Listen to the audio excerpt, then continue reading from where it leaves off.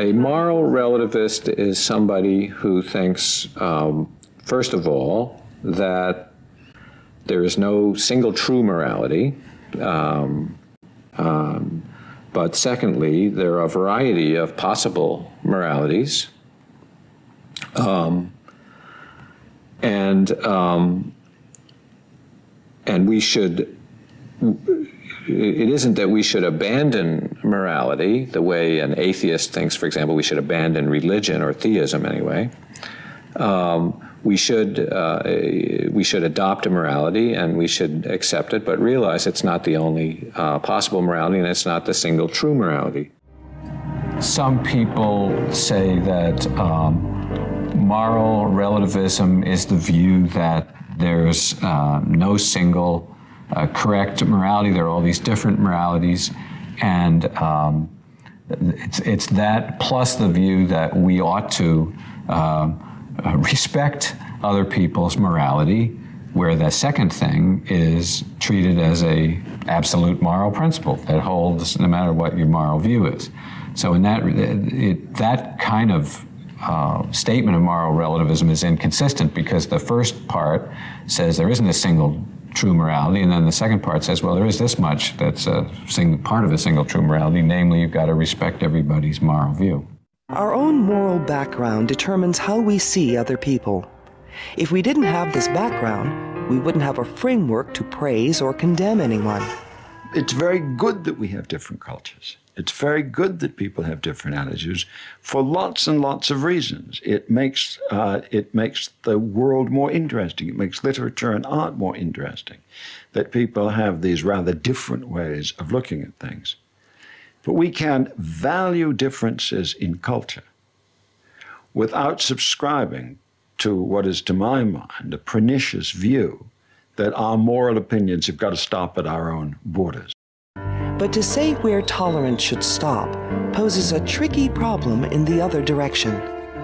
Can anyone be sure that a moral standard he thinks should be absolute doesn't reflect his own cultural bias? At a minimum, moral relativism seems to offer the advantages of encouraging open-mindedness and tolerance. But taken to extreme, it also seems to sanction actions that we feel are deeply wrong. Is there some way to keep the advantages of relativism, but define core values that apply to everyone? Here's what I think can be learned from cultural relativism. In the first place, we shouldn't assume that every practice of our culture is based on some objective, rational standard. There are many practices in our culture that are nothing more than cultural products. And it's easy to give examples. We're wearing clothes. We're not naked. This is just a cultural this is just a cultural matter. There would be nothing at all morally wrong if we were sitting here without shirts on. It would be nothing at all morally wrong if we were sitting here totally unclothed. I mean, aesthetically, it might not be very nice, but there would be nothing immoral about it. So there are cultural standards that do not rest on any objective right or wrong.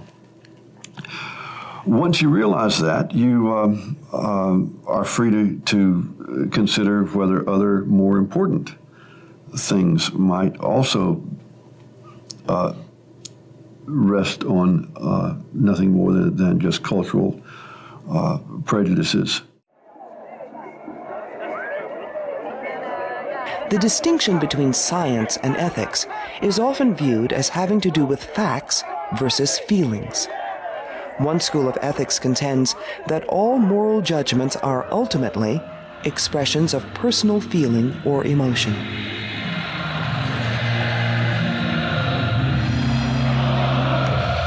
Emotivists, as these philosophers are called, point to differences in how people use language. On the one hand, there are statements of fact.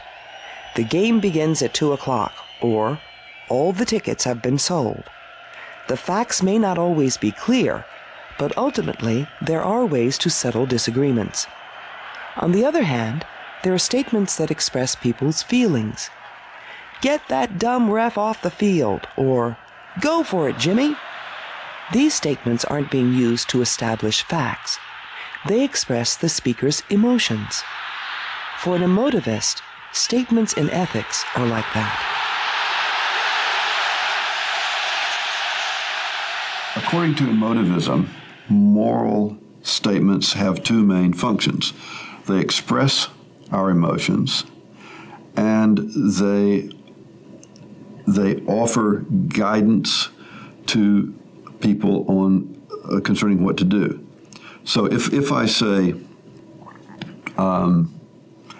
killing is wrong, it's really as though I had said killing.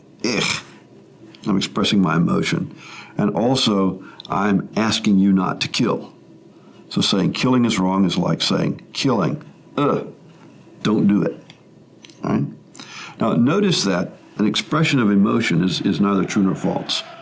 That's an analysis of moral judgments. Does saying that mean that you're abandoning ethics or dismissing ethics or in some way suggesting that ethics does not have the importance that people might have thought? No, it's just offering an account of what ethics is. I could be a logical positivist, and I can go right on being opposed to murder. I could go right on being a nice person. I could go right on being horrified by lying and cheating and stealing. I can have exactly the same views that I always had, and I can hold those views with the same fervor that I have always held them. I just have a particular philosophical understanding of what I'm doing when I make a moral judgment. Everyone implicitly recognizes that there is a question of reasonable and unreasonable choice and action. So emotivism can't be the answer. Emotions can't be the criterion of worth, of right and good. Often it's not just a choice of imposing our values or just saying, okay, you do it your way.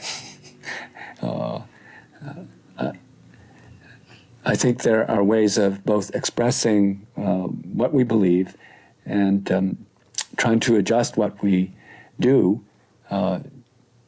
according to a respect for what others may believe, especially when we see powerful reasons for what they believe. Should we invade to stop?